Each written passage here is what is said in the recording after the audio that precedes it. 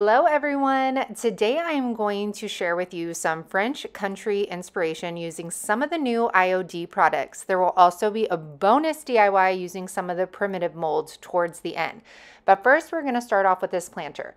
Full disclosure, I did spray this with Clear Matte by Rust-Oleum beforehand. It's just a habit for me. However, the DIY clay-based paints do adhere to most surfaces. So I pulled out a paint I haven't used in a while, and this is called Skeleton Key. It is such a beautiful grayish blue color, and you can see right away how amazing the coverage with this paint is. There are those beautiful red hearts on there, and with one coat it completely covers those up.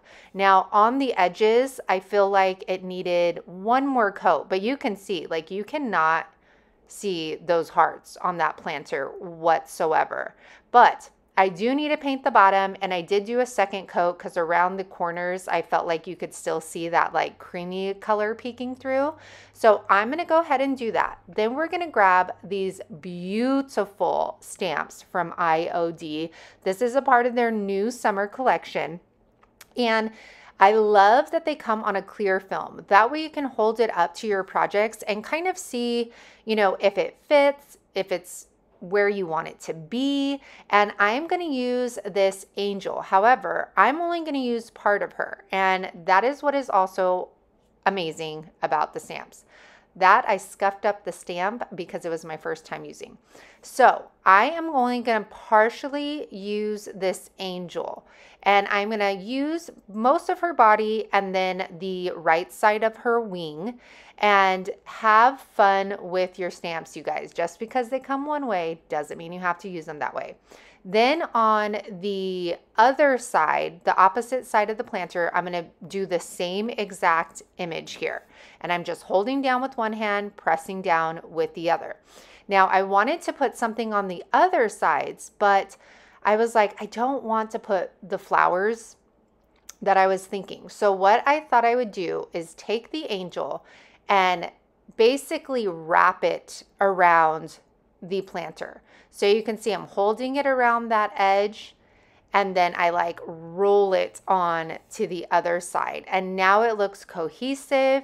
It looks like the image has wrapped around the planter, and you guys, look at how detailed this is. How do they do this? I do not know, but these stamps are absolutely mind-blowing. So because I want somebody to have the option of using this as a planter, I'm going to go ahead and clear this with Big Top versus a wax. The Big Top is going to give it more of a durable finish versus the wax. Now keep in mind, when using your Big Top, it is going to change the color of your paint. It's going to darken it up a little bit.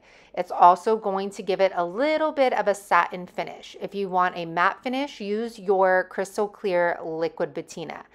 After that is completely dry, y'all, this is how it turned out. Look at how beautiful that is. I think the planter initially cost me $2.99, and I turned it into some beautiful French country decor. And I love it. You guys, those silver candlesticks are also available on my website, unicorndustdesigns.com, as well as all of the paint products you see in today's video. All right. For the next couple ones, we are going to use faded burlap. How this is, like, most people don't buy this, I don't know, because you'll see as it dries down, it's stunning. So I'm using my Perfectionist brush, and I love using it for things with details. It has a point at the end of it, so it gets really good into those corners and to any detailed surfaces. So if you do a lot of detailed projects, I highly recommend this brush, and it just got restocked on my website. So I'm going to do 2 coats of this paint. I did shellac this beforehand, and I did that because it never fails with metal DIY projects or flips. The tannins and stuff come through so bad. So I did take this out. I shellacked it very, very heavy. And then I am taking this and I am going to obviously paint over it. Now, after I give it a second coat, I'm going to take one of the new IOD paint inlays, and I'm just going to find my placement on my board. I'm going to need to do a third layer of paint. I'm all, what am I talking about here? But before I do that, I wanted to mark off where I want this to lay. So I'm marking where my center point is, and then I'll put 2 additional pieces of tape on the side so I know where I want that image. So here we go, you guys. I am getting the paint. I am putting a good layer of paint on, but I'm not doing a crazy heavy coat. And I don't usually do my paint inlays this way. I usually do them with a clear coat, but you know what? I was going for it. So I do my coat of paint, and then I spritz it with some water. I lay that paint inlay down, and I smooth it out with my finger first. Then I'm going to get my mister bottle. I'm going to mist over that, get a paper towel, and press that image down into my paint. And you want to make sure that it's really good and down because you want it to infuse with that paint. Now, you're going to wait until this is completely dry. Then you're going to spritz it with water once again, pat it with that paper towel, wait about 15 seconds, and you're going to peel it back. Now, the transfer itself, the paint inlay, came out beautiful, but do you see all of those wrinkles the paper left? Can you say driving me insane? This is where I'm like, okay, this is not, like, I don't know if I could fix this. So I tried to take some fine grit sandpaper. I tried sanding over. You guys know I don't even like brush strokes in my items. So this was driving me insane. And that didn't work. And then I was like, okay, let's move on, do something else. So I took pedal pusher and I took some water and almost created like a watercolor. I wanted to bring the details out on this tray, but I didn't want to go in with a wax. I didn't want it to be dark. I didn't want white on there. And then I was like, pedal pusher looks exactly like the blue in the paint inlay. So I just mixed it with water. I put it on my tray, and then I pat the excess off with a paper towel and dry it after each time of putting it on. And the reason I'm doing it in steps, so you can see how it's settled into those details, is because you want to dry it after because you don't want that to drip down and go different places. Then you guys, I'm still on this. I'm like, how can I take the eye off of that wrinkly mess that's happening in the middle? Okay. So then I kind of do a shadow around, and it looks so pretty, you guys. This is how it looks matte. Look at how beautiful that is. But then you guys, I don't know if I kept like just trying too hard, but I applied the big top to it because in my opinion, I'm like, this is a tray. I want it to be durable. So I'm going to do the big top instead. Well, we know the big top makes your paint a darker color. So right then and there, it changed the whole look for me personally. I loved the matte finish of the faded burlap. And then you guys, it made that wrinkly, it made it stand out so much more. Like you could totally see where the paper lines were and everything. So then I tried putting this crackle stamp on it. You guys, did I fix it? Or is this just a mess? You let me know in comments. It's okay. I won't be offended. I think it came out for the most part beautiful, but you guys know me. And I feel like that is very distinct in the middle with the paper. And some people are okay with that. But for me, I would rather it like blend in versus be like, oh, there's a big square in the middle, rectangle in the middle, you know. But I do love that watercolor technique in all of those details. Look at those claw feet. Oh my gosh, love it. And you guys, I'm getting all of my IOD products from Bonda at paintedheirloom.com, and her link is in the description box. Now we're doing a wood round. I'm going to paint the entire front with faded burlap, a very messy coat. Look at how beautiful this color dries down. Oh, it rocks my world. All right, now we're taking another patina. This is called Old and Gray Barnwood Patina. You can use all liquid patinas, except clear. I don't know why you would want to, but you can use them as wood stains, decoupage mediums, top coats, and glazes. So you get a lot of different uses out of these. So I am doing this on the back. I want it to look finished because this is going to turn into a tray. And then I wipe the excess off as I go. Liquid patina dries super fast, so you have to work fast with it. Then I like flip it around and I'm like, you know what? I'm going to put the liquid patina in all of the places where the raw wood shows. And then whatever excess I had on my brush, I kind of like dusted it around those spots. And at first, I was digging it, you know, but then I was like, the spots, the heavy distressing I did was too heavy. So I took it outside and I sanded it.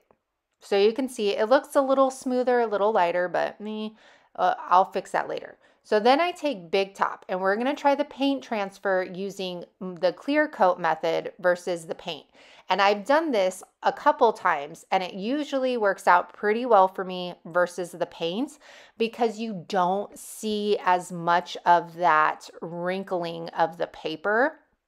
So I do it in sections. I press down my image and you guys, we're going to do the same thing. We're going to spritz it with some water, pat it, then once it dries, we spritz it with water again, pill it back. So you can see my image did not transfer all the way. And that is because this wood round was really rough. Even though I sanded it, it was rough and it didn't lay flat on there. But that was okay because it made it look older. Then you guys, Everett and I were downstairs and I could not hang with the dark patches. So I ended up getting my crackle stamps from IOD and I placed it in those heavy patches I made and then did the finer crackle around the whole thing. And I have to say, you guys, I was really hard on myself with these projects and Everett was downstairs with me and he was like, Mom, you are so talented. I can't believe you make this stuff. And it really just made me feel so good. And that made my day and all of these projects totally worth it. So after waiting overnight, I take Big Top and I'm going to clear the front and the back. You want to at least wait an hour to clear over a paint inlay or it will smear. So I'm going to clear the front, the back, and the sides. Now I'm going to take these beautiful handles I got from Hobby Lobby. Of course, they weren't 50% off. Of course, it wasn't the day, you know, but the flower details on the front were beautiful. But the white was too stark for me. So I grabbed that faded burlap once again, and I'm just going to do a messy coat on them. I don't care if some of the white's peeking through, but I did not want that pure white on the tray. So does anybody else, you know, I'm always running out of time, yet I choose the most random times to start things. I was like, I think this contact paper needs to come off and I need to put some new stuff on. And I just start going at it. Did I finish it? No, look at it. All right, so then I place my handles. I'm going to put some screws in there. I prefer these handles versus the Hobby Lobby handles where the screw comes from underneath because they're always way too long. Now, I don't like those silver screws, so we're just going to paint them faded burlap and top them with Big Top. And this is how our French country tray turned out. Let me know. Comment with a flower if you're digging this tray because it was one of the kind of like the other tray where I'm like, I don't know if I'm going to like this or not. But after I added the stamps, the crackling, I think it just like flowed with me and those handles are absolutely gorgeous. So I love how this one turned out. All right, you guys, the bonus DIY. I'm going to take the primitive molds. I just had to try them out. And I'm going to take this little tin thing. What do we call this? A pail? I don't know. So if you've never worked with molds before, you're going to dust them with some cornstarch, and this is going to help release your clay after you're done and you want it to come out. So I'm going to dust it, and then I get the excess off. Now I'm going to take DOS air dry clay. This is in my Amazon store. The link's in the description box. And you're going to put that in. Now what I love about the IOD molds, I have tried Prima's, but I like with the IOD molds, it has a little lip on it. I don't think it's called that, but I'm going to call it that. And it really helps you get that excess clay out without your mold lifting out with you. You know what I'm saying? So after I fill that all up, you just flip it on over, peel it back, and then you have your beautiful molds ready to go. So we are going to apply these to the front of our pail while they are still wet. And I'm just using my Tite Bond Quick and Thick. This adheres to any surface, does not have to be wood. I do think I put a little bit too much wood on some of these, or some glue on some of these pieces. But I am taking a paintbrush so that I can smooth that all around. I don't like the wood glue on my finger. I do it sometimes, but it gets all cakey and weird. All right, and then what's nice about the molds, especially when they're wet, is that you can really put them in the position that you want. I did have a curved surface on the sides, and then I was able to really form this in the position I wanted it to be. And then I did the same thing on the opposite side of this as well. And then because I'm extra, I had to add more molds. I thought maybe it's going to be too much, but it's okay, guac. I'm extra too. So I'm going to add the birds to the top. These molds, I really didn't think I was going to be a fan of them because they're not really my style, but once I started using them, I felt like the possibilities of using them are endless.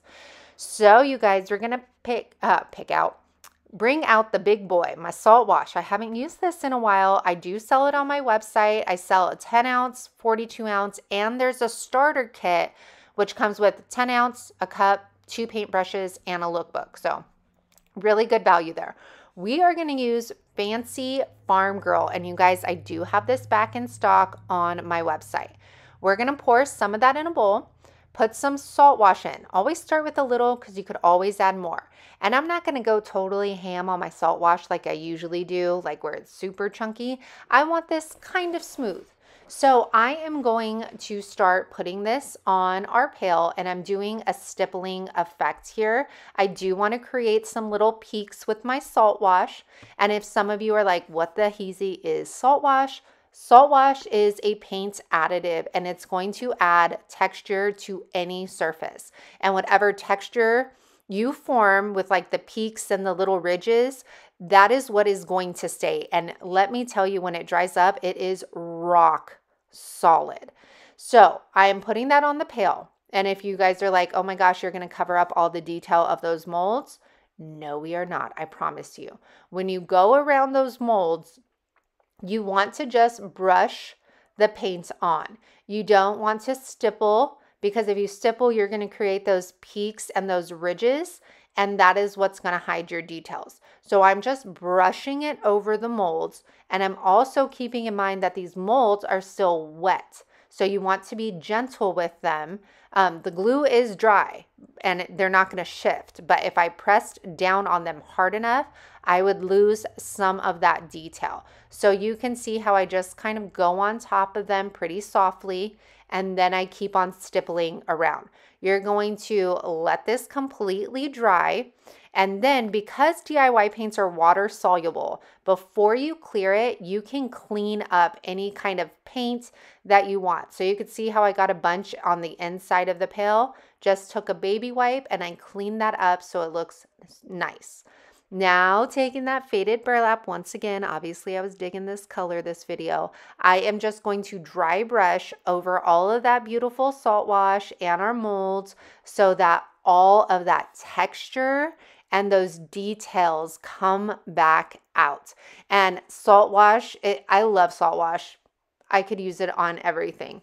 Now, after that, we are just going to take some clear wax and we are going to clear this entire piece, and then it's ready to go. This will dry back down to a lighter color. And you guys, check out how beautiful these molds turned out. Is that not stunning? Some of these items will be available on my website, unicorndustdesigns.com. Remember, you could get the paint there. And thank you guys so much for spending your time with me. You know I appreciate you, and I'll see you back here on Tuesday for a dupe video. See, you standing up by yourself? Very few people ever get in a position to be able to Look at you.